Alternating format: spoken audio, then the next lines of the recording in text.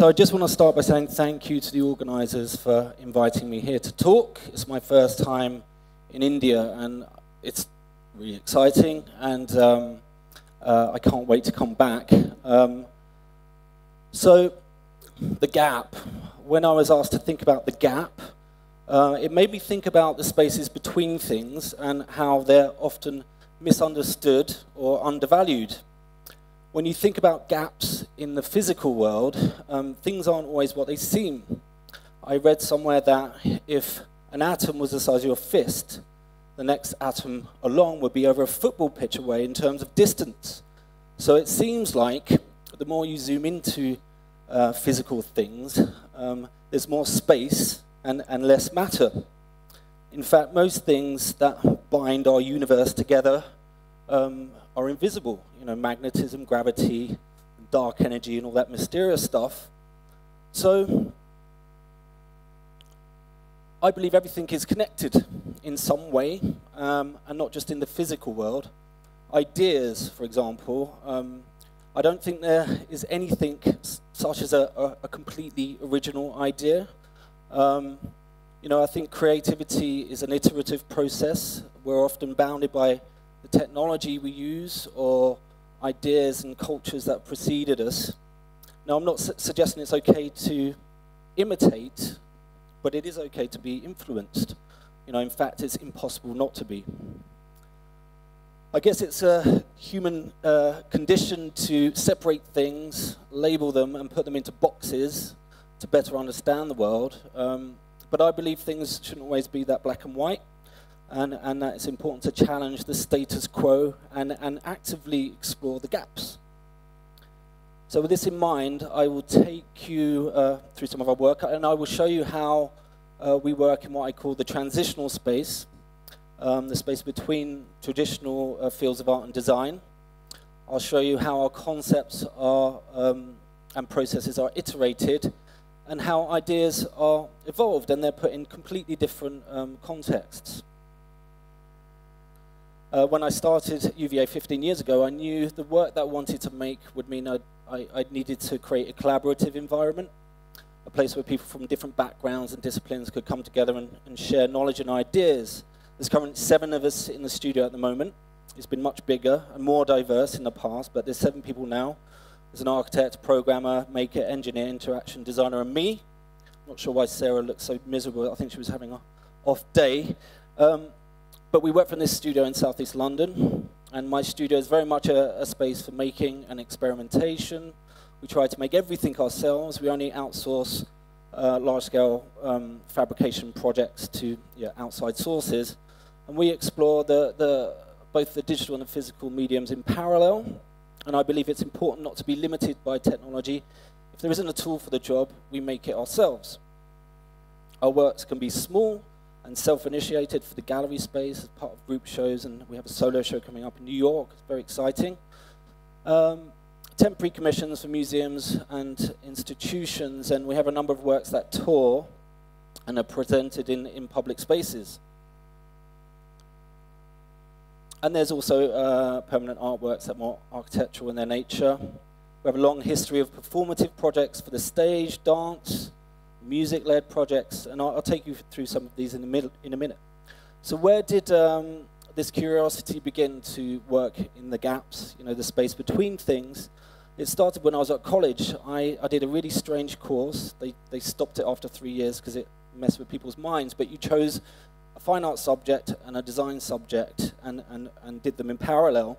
So I spent the first half of the week learning about typography in the communication design department, and the second half of the week considering 3-dimensional space in the sculpture studio. And when I left college, I was really concerned that that my education was a mistake. I should have focused on one thing. And I spent a couple of years freelancing and mainly doing design projects because I didn't feel like I could support myself as an artist.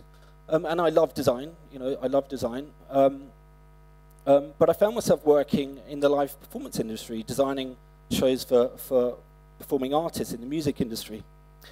In 2003, I had the opportunity to work with a band called Massive Attack. Does everyone know who Massive Attack is? Yes. Oh, that's interesting. They did the theme tune to the House TV series, if that reminds you of anything. This is the first project I did under the name of UVA, and I did this project with the two other co-founders who have now moved on to do other things. One was a computer scientist, the other person was more of an engineer, and it was very unusual at the time to mix these different skill sets at the beginning of a creative process. But you'll see now from a lot of the talks, it's quite a common practice, which is great. It consisted of a huge monolithic information display, but there was no imagery like you see in most of these shows. It was all text, statistics and numerical sort of information. The show was themed around both the positive and the negative aspects of living in an information age, and this was before social media. And the backdrop that is as a kind of window to information, misinformation, and disinformation. The idea was to create a brand new show every day, using information from the internet to localize each show. So every show is different. And it was a barrage of serious political narratives juxtaposed with mundane information such as the local airport live timetable. And again, this was to highlight both the empowering and the debilitating aspects of living in an information age. We've designed 10 tours with the band, iterating concepts and physical designs, and we often broadcast our own fake news, and fake news seems to be very popular right now, but it's in no ways new. Back in 1835, the New York Sun published a series of articles about the discovery of life on the moon, and it was a hoax story. It was sent in to the paper by a well-known astronomer called Sir John Herschel, and they reported bizarre life forms inhabiting the moon along with these fantastical pictures, and everyone believed it because he was a scientist, right? You don't question scientists. This is probably one of the most famous Photoshop images of all time. It's the Iranian missile launch back in 2008. Our fake news is mostly computer generated. We created an algorithm to, you can turn it up a tiny bit, we created an algorithm that randomly selected news headlines from the internet, from serious news to the tabloids, and it recombines them live. We have no idea what it's going to say. Sometimes it's complete nonsense, and other times it kind of makes sense. But because it's taken from that very day, it sort of resonates with people, and it's sort of semi-true.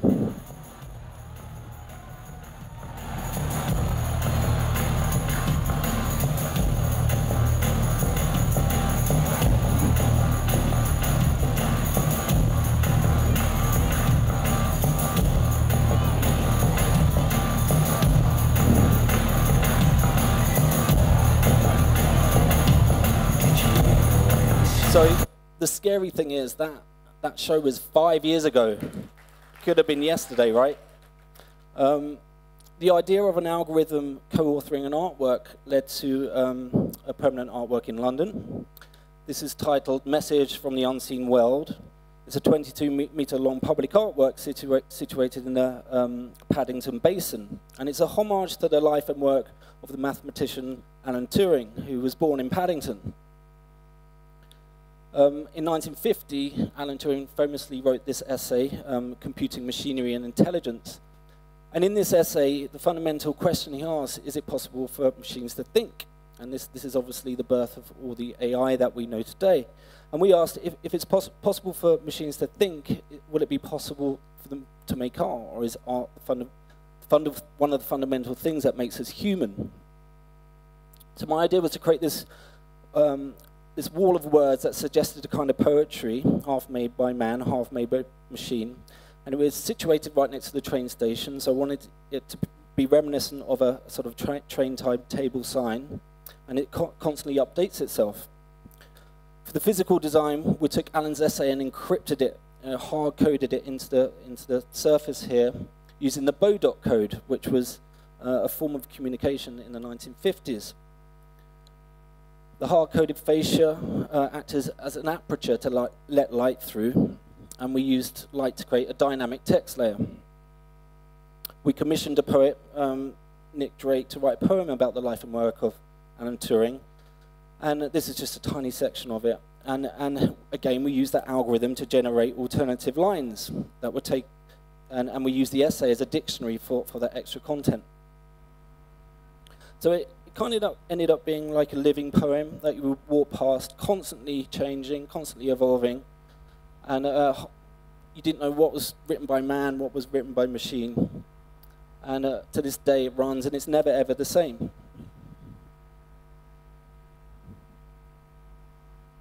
And there's spaces in it so that when you walk past it's easier to read. The idea evolved into a series of wall sculptures titled The Etymologies. And again, these are dynamic text pictures that evolve perpetually.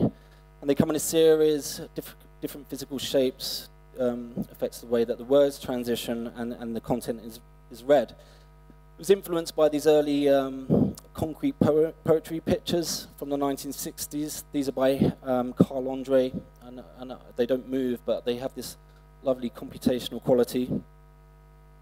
And each book uses its own, each artwork uses its own book as a dictionary, themes of consciousness, memory, time, and these books are used as a database to create these entirely new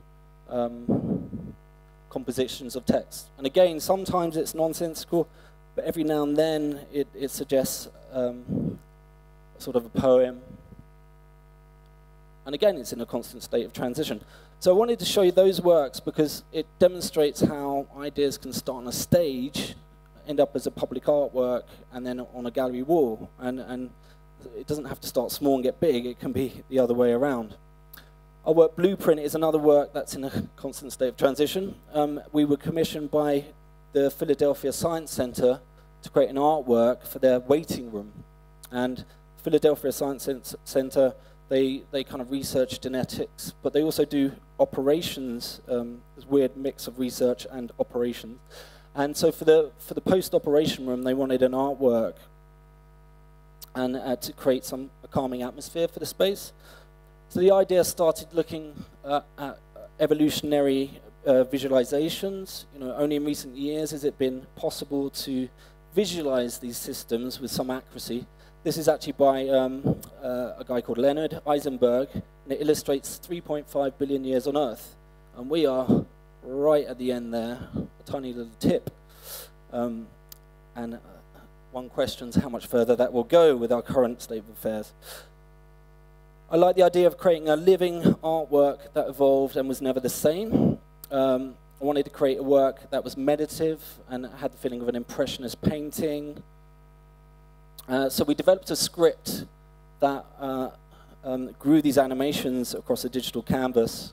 And the animations were driven by what we call virtual seeds. Each seed has a particular set of genetic qualities, and this determines their strength, color, growth rate. Little animation. This is just early animation. We plant the seeds across the canvas, and then they fight for survival. Some colors more dominant than others, and some plants die. And we could have just displayed this on the screen, and that would have been a lot easier, but I wanted a strong sculptural aspect to the work, and the light emission was potentially therapeutic. The sculpture itself is made of a grid of light cells, and it's reminiscent of a DNA sequence. Each light cell has an LED that's diffused, and the code is applied to the sculpture. And the animation is very slow. It takes about 20 minutes for this composition to evolve. I'll just show you some movie. This first shot shows some scales. It was about 3 meters high. And from this point, it's sped up to show you what happens over a longer period of time. And we actually had to put a camera in the waiting room because we had no idea what it would look like after 6 months. We worried it looked terrible, but we haven't had to press the reset button, and it's been there for a couple of years. Okay, so it's interesting. A couple of the previous presenters are talking about time, and there's a number of artworks that we've made that investigate our experience of time. This is work titled Our Time, and it's an installation designed to challenge our perception of time and make a space for contemplation. And the idea really started with a simple debate in the studio with the question, you know, how long is a second? Anyone know how long a second is? Well, apparently it's this. This is my most accurate to date sort of recording of time, which is over 9 billion oscillations of an atom in an atomic clock. So the question is time then something in of itself, or is it simply the measurement of change, whether it be the sun's position or the vibration of an atom? I also read somewhere that according to our digital lives, that our experience of time is actually getting faster, that our brains are actually being rewired to experience time faster. So if this is true, is time something we actually feel, and maybe it's something in of itself? And this is a question that it seems a lot of philosophers have been struggling with for many centuries, and no one's actually come up with a definitive answer.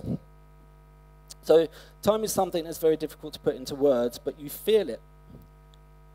So with these questions in mind, I thought, is it possible to change someone's perception of time and reverse this phenomenon and make a space for contemplation? And the pendulum is a symbolic reference of time, so it seemed like a good mechanism for the basis of an artwork.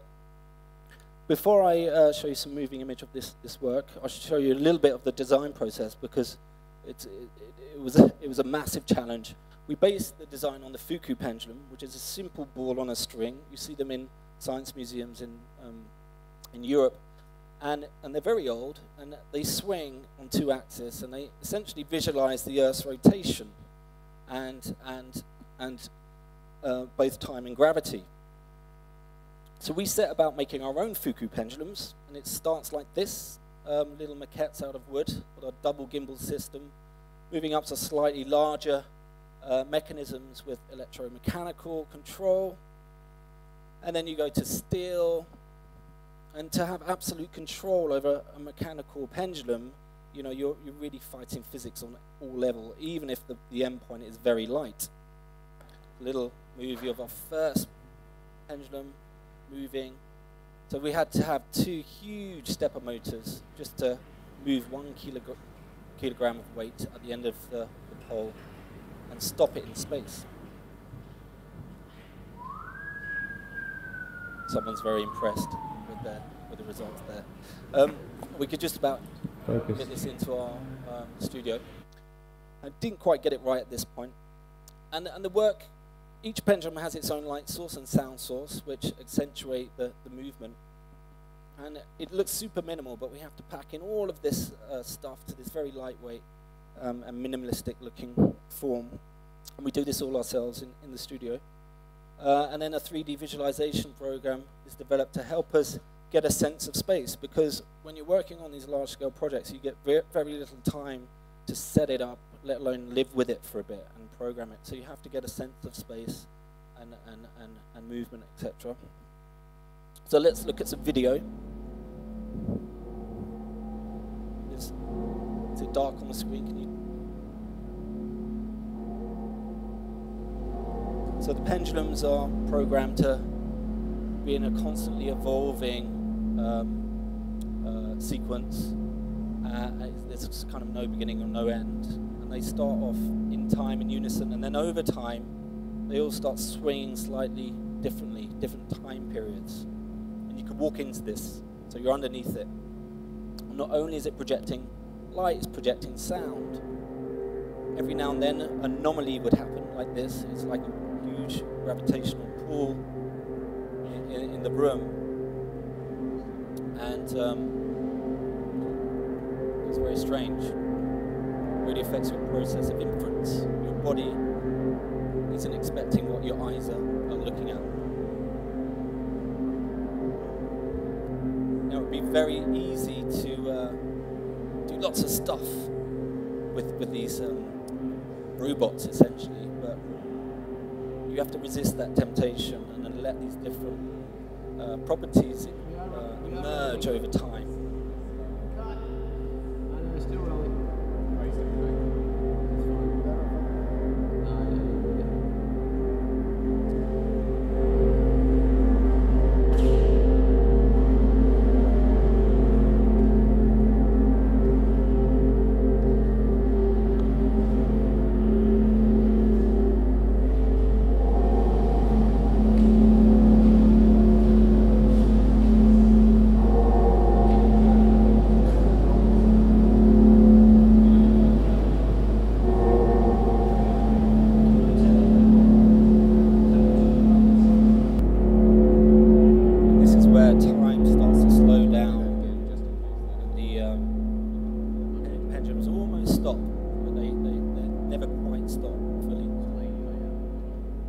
very difficult to... Thank you. It's very difficult to communicate what it feels like. You know, our works are meant to be experienced, and it's very two-dimensional here, but you get the idea. So our pendulum works are usually standalone pieces, but we did use them for performative work at the Paris Opera. Our time suggested a performance of sorts. It was like watching a kind of mechanical choreography, so it felt logical to use them on the stage. We were invited by Benjamin Mapilliard, on your right here, with his team. He was the artistic director of the National Opera of Paris. He wanted us to design his inaugural show. He referenced these early 17th century Baroque dance sequences for his choreography. And after a bit of research, it was really interesting that this design philosophy permeated not only musical score, dance, but also garden design and architecture. So I like the idea of creating something that was sort of really holistic, that almost turned the stage into a performer itself, and not just a simple backdrop. In addition to the 3 pendulums, we created what I call virtual lights. We didn't use any traditional lights. We created this illusion by adding projection, back projecting into our architecture, and it created the illusion of these pendulums projecting light. And this allowed us to create these very dynamic scenes in an instant that would be very difficult to do with traditional lights. There were 3 different performances a night, and ours was one of them, and so we had to erect the projection screens, hang the pendulums, map the projectors in 30 minutes. It's a bit of a military operation. So let's look a bit of moving image. I've sped this up just so that you can turn it up. See more of the performance, otherwise you wouldn't see much what's going on.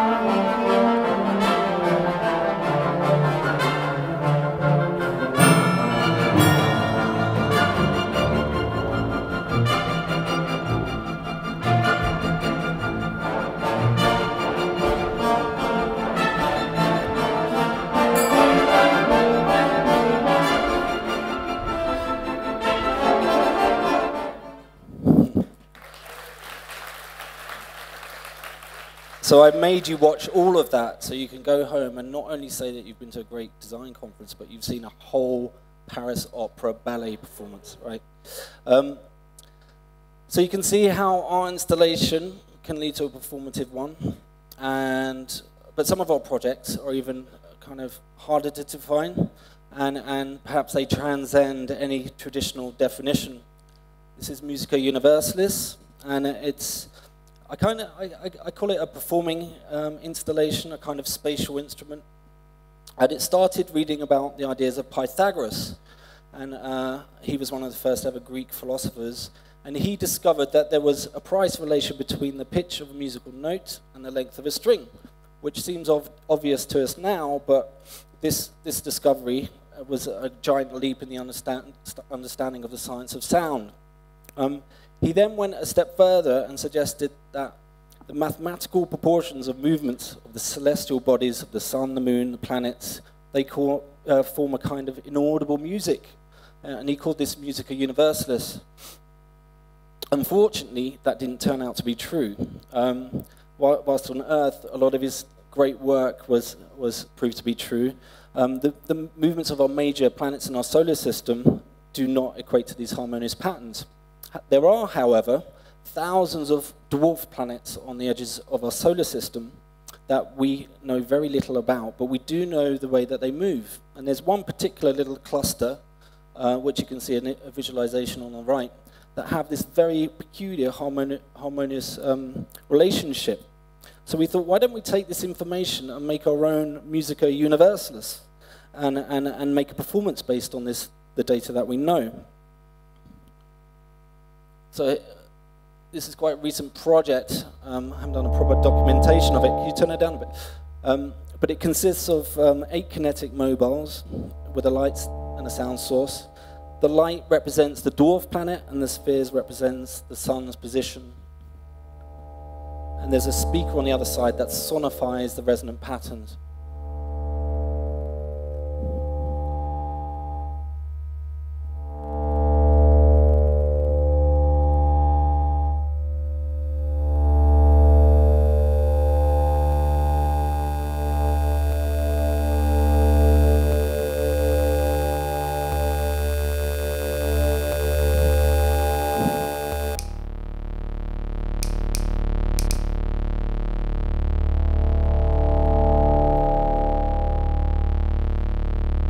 Again, this work would take an hour to go through a complete cycle, so it's just a little bit of moving image to show you what that looks like.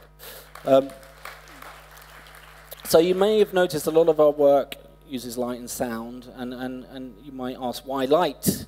Well, I think it's one of the most magical mediums there is. It's one of the only mediums that creates a feeling in of itself, a bit like sound and music. So it's an incredibly emotive material. And I created this work just because I was sitting in the bath one day, and that the light was coming through the window and dappling on the blinds, and it just is incredibly beautiful. And I thought, why is that? Why, if that was an image, it wouldn't be so emotive. So I decided to try and create my own suspended reality, and created this artwork. I guess the artwork's also a sort of metaphor for our increasingly mediated reality through screens, through windows.